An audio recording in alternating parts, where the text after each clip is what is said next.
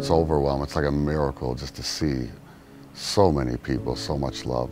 And that's unfortunate. Sometimes we get caught up with our daily lives and we forget to give back or to do a good deed or just to say a thank you or hold a door open for somebody. And it's unfortunate sometimes it takes a tragic incident for us to remember those things. He's always been a great kid. He has always been a blessing.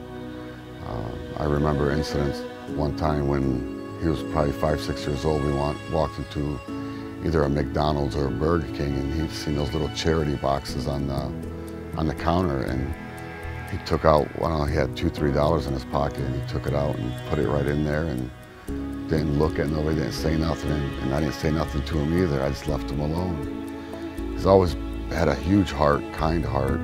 He loved animals, he loved people, he loved his job. He's always been a blessing. He was a blessing then, and he's a blessing now. To see the Toledoans come together and everybody else, you know, the Michigan, I mean, from over here, from the Michigan border, and it's just like, wow.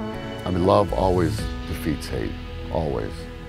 You know, same way, you know, look at the light. I mean, light always overcomes darkness. So let's not be quick